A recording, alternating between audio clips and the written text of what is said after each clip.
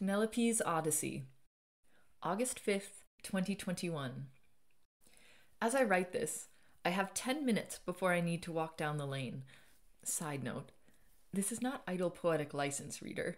There is an actual physical, honest-to-God lane outside of my door, to the Zen dojo, where I have been sitting in Friday meditations. So, I'm squeezing in this contemplation in a most un-Zen-like manner. I spent a harried night with anxieties and concerns taking my mind in circles.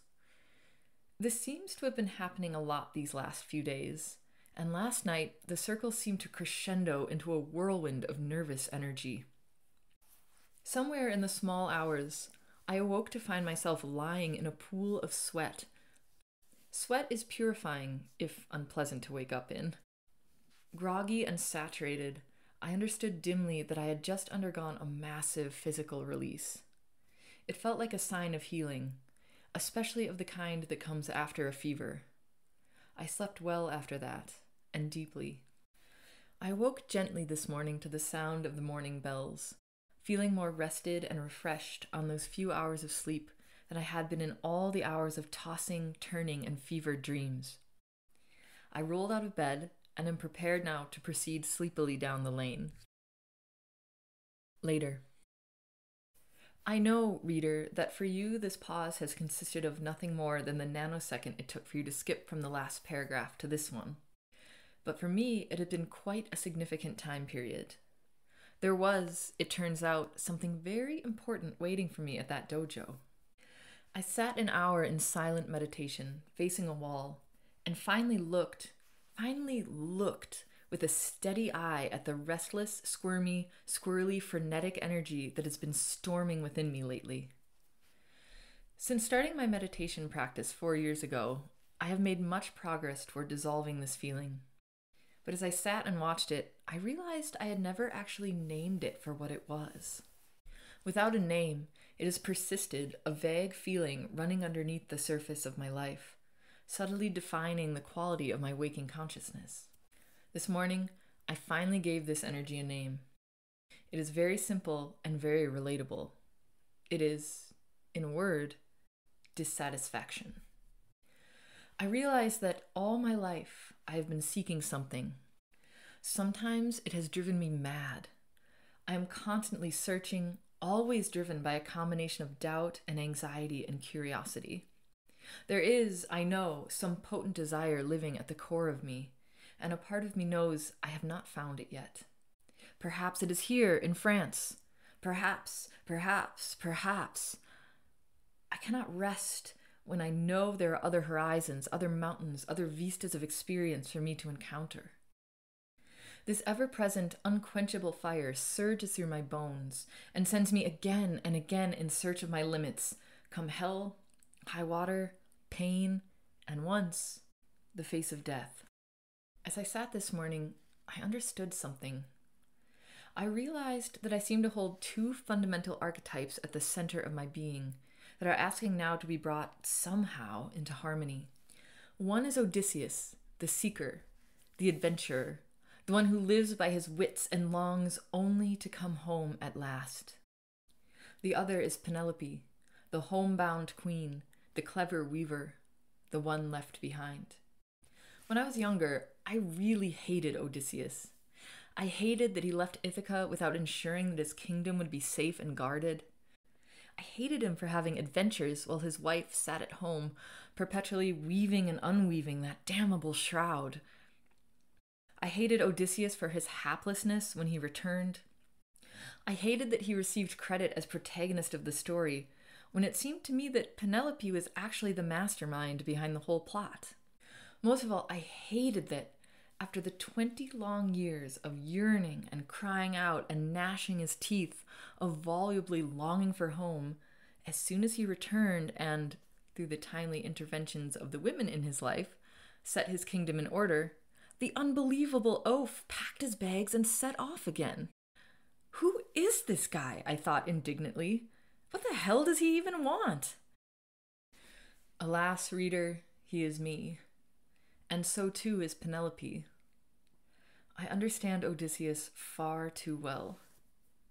I understand the persistent, unbearable tension between craving to seek, discover, conquer, to travel to lands unseen, to know those places, even as it clashes with an earnest desire to remain seated firmly at home on the throne in the center of my kingdom.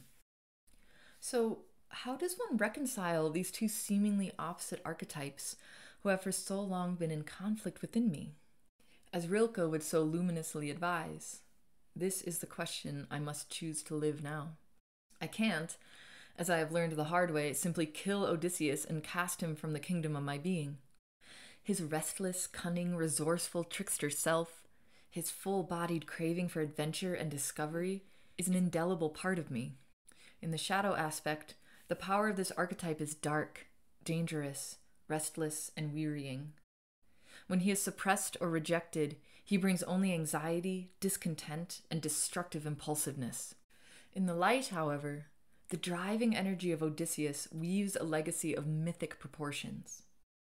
But this need for wide, epic experiences can unbalance me. In its grip, I lose my center.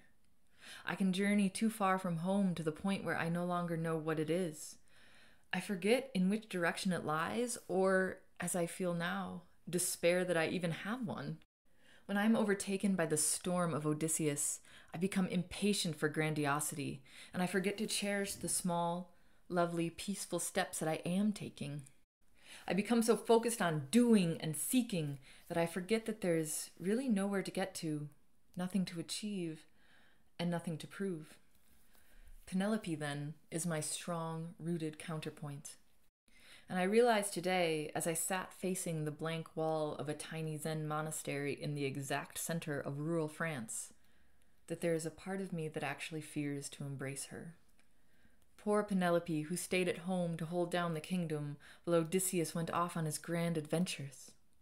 She, it seemed to me, did all of the hard work, coolly masterminding the running of Ithaca, providing the impetus to move the plot forward, subtly offering resolutions for seemingly intractable problems, and on top of it all, dealing with an oafish husband who came blundering into a situation that, despite the narrator's grim premonitions of doom and gloom, she seemed to have well in hand, thank you very much.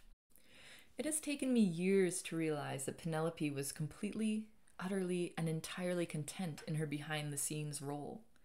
She is the smug smile of satisfaction, the invisible hand spinning the central mechanism. She is the woman, so to speak, behind the curtain. And finally, she is the other aspect of self, the counterpoint to my Odysseus that I am coming to terms with. And what a confrontation it is. Because what arose within me very clearly this morning is that I actually fear contentment. Who would I be, I wonder, if I'm not constantly seeking, achieving, discovering? Who would I be if I'm not the blustering protagonist of my own life, the visible mistress of my creations? How could I be content behind the curtain, invisible, unnoticed, uncredited, unseen? I understand now that there is a part of me, very deep down, that equates contentment with stagnation. This fear is the unconscious saboteur that prevents me from finding home. What if, in embracing contentment, I lose my drive, my energy, my calling, my adventures? Contentment, in my subconscious, is coupled with a type of soul-wrenching compromise. According to these deep-seated fears, if I choose contentment, I will settle for something less than I deserve, something less than I truly am. This realization has come upon me like a gift. Now that I see it, I can dissolve these fears which had for so long driven me just below the surface. I'm frankly exhausted with relying on dissatisfaction to drive me impulsively and recklessly into my adventures. I would prefer to undertake my adventures with my feet underneath me, with a map in hand, and with my needs provided for. I would prefer to know always where my center is and, at all times, how to find my way back. I am learning that the choice to come home, wherever, whatever, and whenever that is, invites me not to give up, but to surrender. My fears clamor at me, making it seem like this specific act of surrender will be the hardest and most poignant.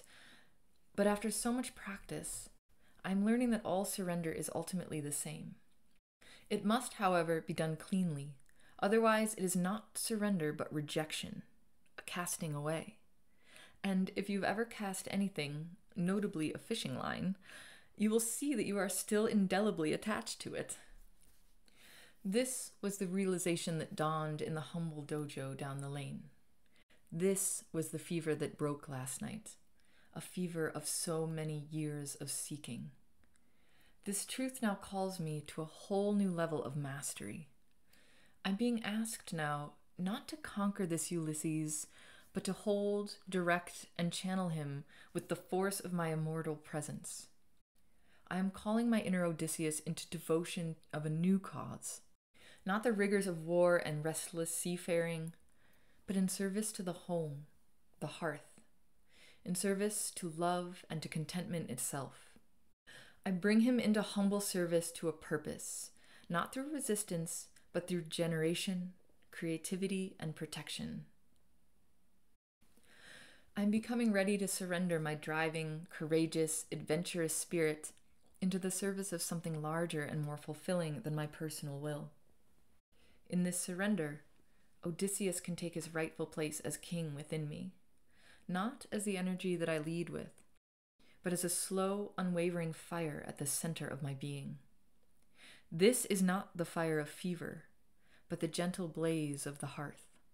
It warms me and guides me along my path, step by ecstatic step, back home.